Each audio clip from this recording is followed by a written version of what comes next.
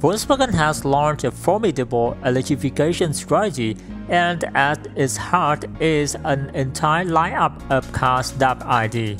The first is the ID.3, so named because Volkswagen says it's the company's third big idea.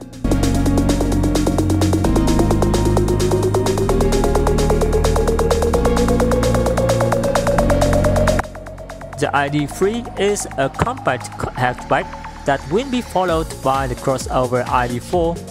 The United States will get ID.4 imported from Germany in 2021, but production will shift to Volkswagen plant in Tennessee in 2022. The ID.3 is the first of the EVs, and it likely provides a good preview of what the ID.4 will be like, as both share the new MEB platform.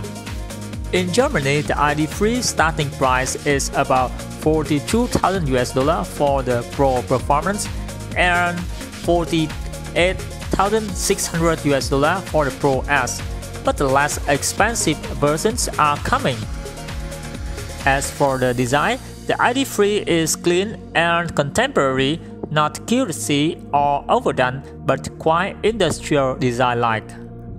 It's not an intimidating or aggressive look, but manages to appear serious and sporty.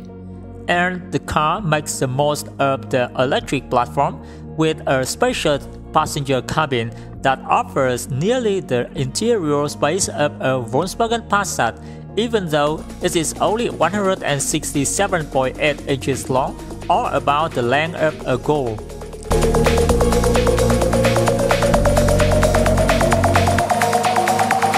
As for the interior, there's a slim dashboard with a slim screen in front of the driver with basic information and a larger one in the vehicle center. Some versions feature a large head-up display that seems to project directional arrows overlaid onto actual road. This option, however, is not fully functional yet, and neither is Apple CarPlay and Android Auto functionality.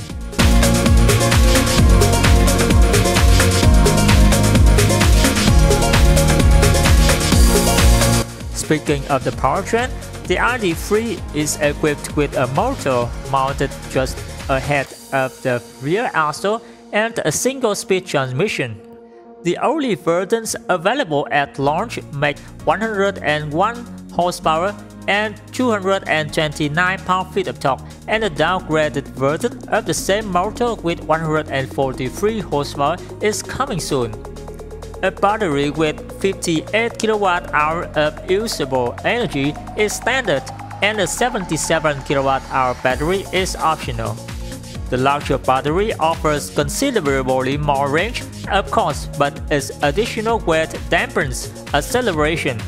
Fitted with the 58 kWh battery, the ID.3 weighs a claimed 3,814 pounds and can accelerate from 0 to 60 miles per hour in roughly 7.2 seconds.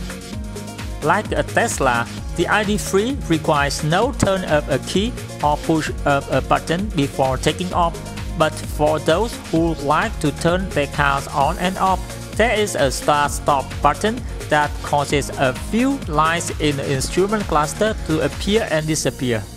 It doesn't actually do anything aside from illuminating those lights. Either way, if you have the key and put your foot on the brake, you can put your car in gear and drive away. In short, fun to drive, agile, handsome, and impeccably built, it brings in good things for Volkswagen herd of coming EVs. I hope you could find something interesting when watching the video. Thanks again for watching.